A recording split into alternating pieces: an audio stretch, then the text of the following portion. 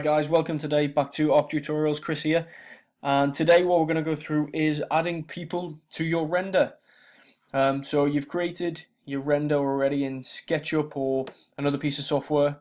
You might have done it in Revit and you've exported it, but it looks a little bit blank. It's a bit lifeless. There's no people in there.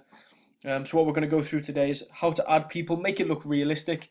A few different styles that you can use for the different people, but again, yeah, mainly to make it look as realistic as possible. We'll be looking at shadows and looking at making the people blend in with the surroundings. As you can see here, what I'm going to use today isn't actually a render, just to make it simple. This is a photograph from a project for the company I work for a project that we did a number of years ago now at Northumbria University, one of the campuses. There was a lot of renders made for this, but I'm just going to use the photograph just to give you the basics of how to add people. So you can actually use this for photographs as well. Doesn't necessarily have to be just for renders. Okay, so let's start. What you want to do first of all is you want to find a good source of cutout people. Now if you want, you can do your own, and you can take pictures of people. Obviously you've got to be careful when you're using them for artistic licenses, etc. You can't just use pictures of people, especially in work that you're getting money for. You would need model releases. What there is though is there's a good source of free, royalty-free people that you can use. But again, if you are using these people, you will obviously have to get some kind of license if you're using them professionally. This is mainly based for students, etc. You can use these websites in your work. So let's head over to the internet, and the first one we're going to look at is a site called Immediate Entourage. You will find all the links as well below in the description, but immediateentourage.com, and you can see it on here, free cutout people. You can also do animals, vehicles, plants, and a few textures on there as well if you're going to use them for your Photoshop. And again, just by clicking on, you can select them, or on the right hand side as well. There's a lot of keywords, sitting, children, etc. that you can select. Okay, so we scroll down here, click this one for example. You can see here, I've already signed in for this, but what you'll see is when you go on there, it'll have a little box where you put your email address in, and then you'll be able to download it in full size. And by clicking on the download full size, it'll open another window on there. Automatically, these are all .png. What you could do is, if you're taking it to Photoshop, you could just copy the image and take it across, but often it leaves a black background around it because it's taking a PNG directly from the internet. So I suggest you save the image to your file, and it's really good as well if you create a folder on your computer, on your hard drive, and then you can come back to them later on as well, and you've got a vast library already of cutout people. So that's Immediate Entourage. Another really good one is one called Skalgabar. A lot more kind of hipsterish type people, great for your renders, making it look lively. A lot of younger people on this one, and again you can just kind of scroll through a lot more quirky ones as well, as you can see on there, and there is just lots to choose from. What you will see now and again as well is, especially when it comes to degree shows in architecture schools, you see a lot of these people pop up now and again. I love this guy just here, pretty good. And the third one I'm going to show you is one called Cutout Life, and it's exactly the same as Skalgabar. Again, just individual images, a lot more ethnically diverse, I think, this one as well, I'd say. So for instance, on here you can see that's not a great quality one, but you can use them, especially if it's going to be in the background far away. And again, you just do exactly the same as save that image.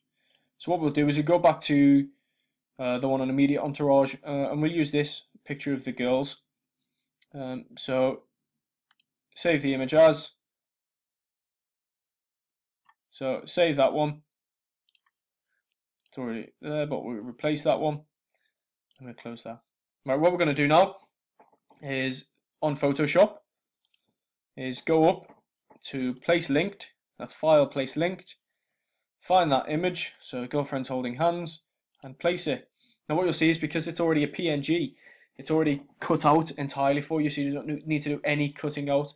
If you're doing your own photographs, check out, there's lots of tutorials online. I'll try and do one later on as well on how to cut out people, but that's relatively simple as well, but this is a lot quicker. So what you want to do first of all is by clicking the top left or right, any of the corners, and holding down the shift key at the same time, just to make sure it stays in proportion. Is you want to get a rough size, and you can kind of move it around a little bit. So you want that rough size of where you think. You kind of just have to judge this one by eye, really. You can hit enter, and then what you can also do is by clicking on the move tool or pressing V as a shortcut, and then you can press using the arrow keys and kind of move them exactly where you want them. So for this one, I think that's a relatively good one. We'll leave that one there. Now what we're going to do is, as you can see, there's a lot of shadows coming off this building, and the girls kind of stand out at the moment because obviously they've got no shadows.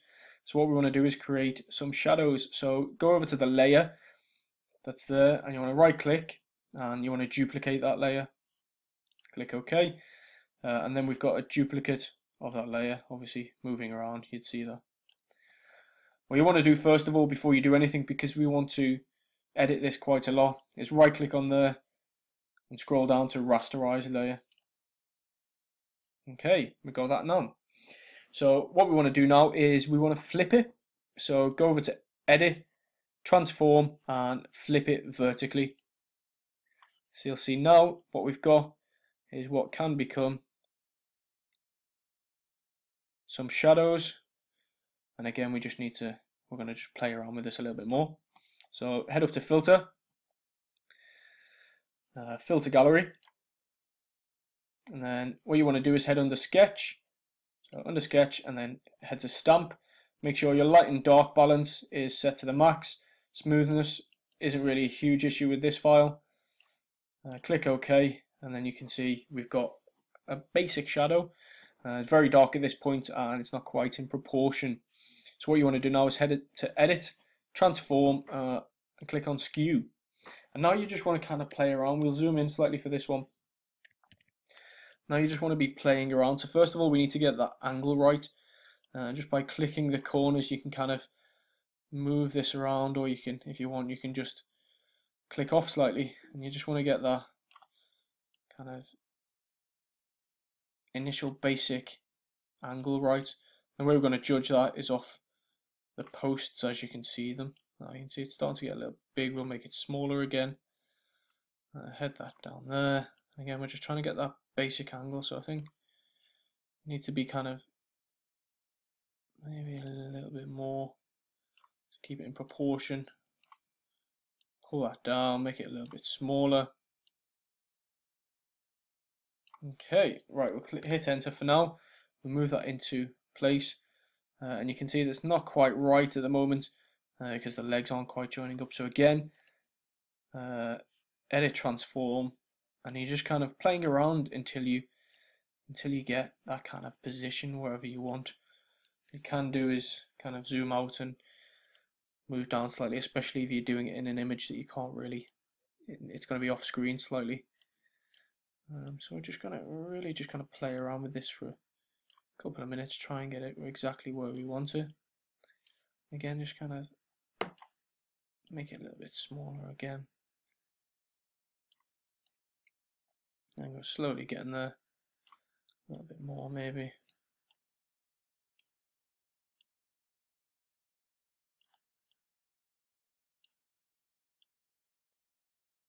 See, it's quite long shadows at the moment.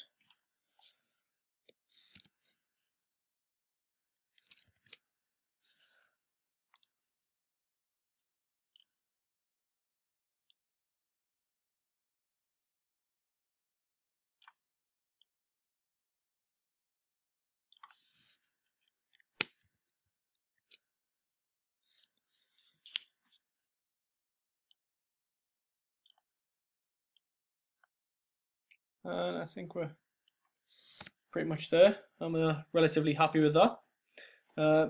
Now, as you can see, the shadow, what we created off this girl on the left, is actually completely hidden. So really what we want to do is, to be honest, is just get rid of that part. Select all around it, and then Control X or Command X will get rid of that. Now what we need to do is the shadow for the girl on the right, we need to blend that in a little bit more to make it look like the rest of the shadows. Easy way to do that is, first of all, what you want to do is go over to the Eyedropper Tool, either Eyedropper Tool or by clicking on Eye will also get you there. Eye for eyedropper.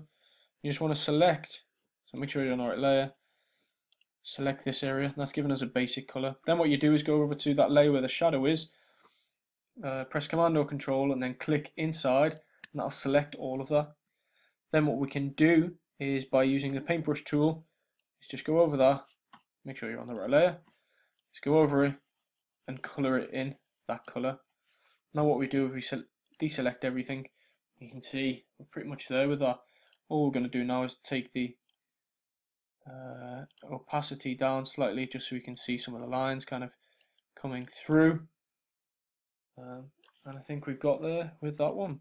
So now that if you select everything, you can see it looks a little bit more realistic now, because we've got that shadow. It looks as if the girls are actually there. Now the girls stand out a bit too much in terms of, obviously, because they're right in the center of this one, obviously, but the colors, etc., they stand out, and it's mainly about the architecture. That's what you're trying to get across. It's not about the people. So what I tend to do is, by clicking on the layer where the girls are and then start editing that one. So what I tend to do is image adjustments, brightness and contrast. So I might leave the brightness around there, and then contrast. What I tend to do is click it once and then go back again, go back to adjustments, brightness and contrast, and keep playing with that contrast. I really want to kind of drown them out a little bit on that one, and you can see that's what you end up with. Looks a bit more realistic when you take the contrast down. What you can also do, as some people like to do, is then play with the opacity and make the see-through people. Again, this kind of focuses a lot more on the architecture. Depends again what kind of effect you're trying to get. So you can see, you can play around with it. You can make your people see through. Another one which you can do as well is, again, similar to what we did earlier with the filter. So we'll just rasterize that one quickly. The girls is, if you go into filter gallery, obviously it's come up as this color because on our main colors here we're not on black, so make sure we're on black. Actually, I'll work out white, I'll work out better. Filter gallery, see the girls are coming up as white. Click OK. Now you've got a white set of people. Again, they're not really standing out very much, so what we can do, Command or Control, click on the little thumbnail, on the layer thumbnail, select all around it, and then go to Edit, Stroke. We want a stroke of about, let's say, 2 pixels. Let's make it black. Let's make it a greyish colour. On the outside, yeah, that'll work. And there you go. If we select that now, there you go. We've got the outline of some people. What I tend to do with that one is get rid of the let's get rid of the shadows.